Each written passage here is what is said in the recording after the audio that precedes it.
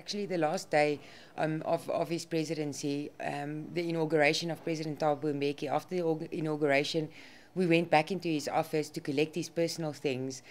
And he remained stately, whereas I cried. I was very emotional. We were all very emotional. And he walked through those corridors, and you could see that he was actually proud and he was content with what he had done. And the next morning he woke up and he wanted to work. He wanted to go on with his daily tasks, even he was no longer president. He wanted to make a difference. He immediately looked for schools and clinics to be built somewhere. And that is really the person that he is.